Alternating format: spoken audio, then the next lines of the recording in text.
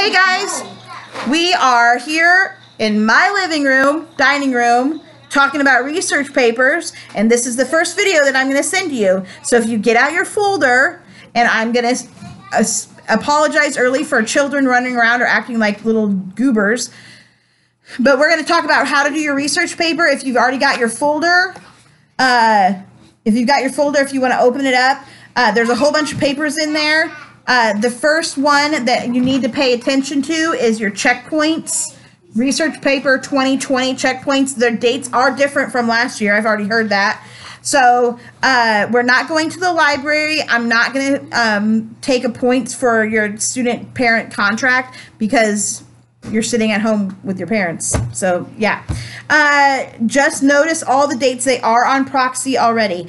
Notice that when note cards are due, the 50 note cards are due for 7th and 8th graders. 75 will be due for 9th and 10th, and there'll be 90 note cards due for 11th and 12th. Now, those are split into 3 different groups. So on April 8th, the 7th and 8th graders will need to have turned in 15 note cards.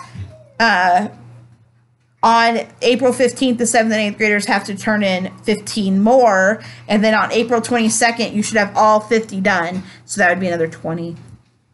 If you have questions, just email me, or we can do like a Zoom chat or something. If you've got friends that can also do it, or do the Zoom, we can do that all together.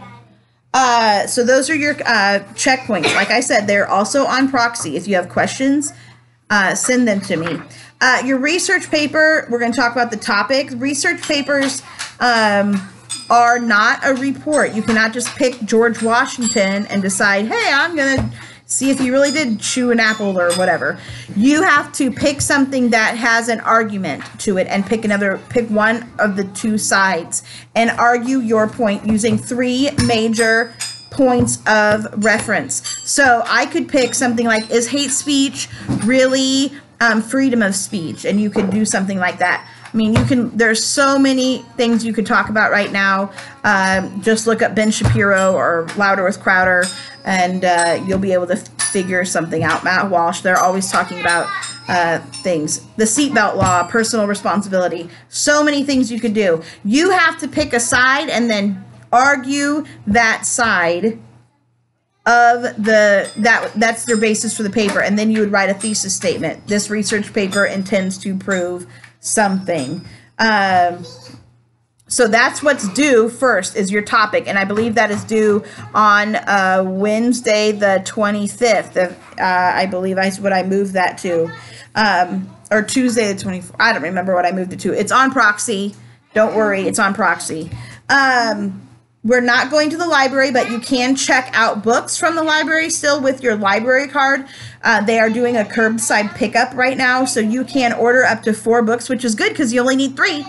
And you can do all your other research online using the Council Bluffs website, Council Bluffs Library website. All you have to have is a library card with a PIN number, and you can check out for up to 4 books and then drive up and get them. They'll be in a plastic bag. They'll bring them out to you, or you'll go in, whatever. But they're allowing you to check out and hold 4 books and then go pick them up. The library website also will have all of your reference materials, all of your magazine periodicals, and then you can just get on YouTube and look for the other videos for your non-print source. Remember, you need to have 3 books, 3 periodicals.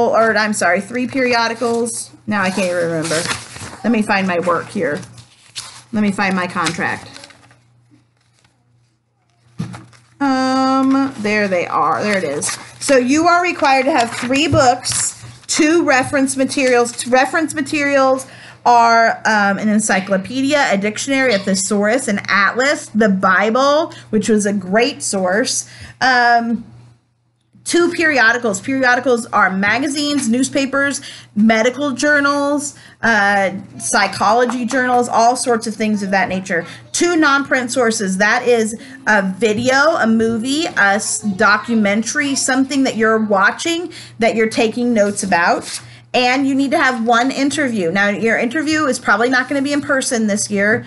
unfortunately. And so that you will need to make sure that you find someone that you can email interview and have your 10 questions. That is a checkpoint.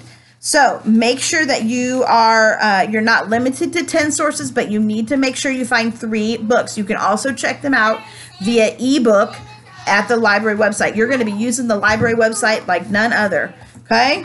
So, make sure that when, we'll get to how you do note cards later. If you have any questions on how to pick a topic. Now, on back to the topics, sorry. You cannot do a topic as big as abortion, creation versus evolution, or homosexuality. You can pick facets. You can pick facets of that. You can, so if you wanted to pick something in the abortion realm, you could say like 3rd trimester abortions. It's just such a broad, such a huge subject that it's going to take more, you'll be overwhelmed with information. So preferably you just don't pick anything in those 3 because it's so big. But on the homosexuality front, if you pick something like foster parenting in that, or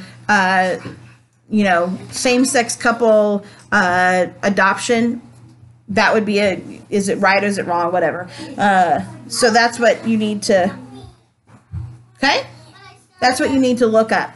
You need to find a topic that is somewhat not somewhat controversial, but there's 2 sides to it, okay?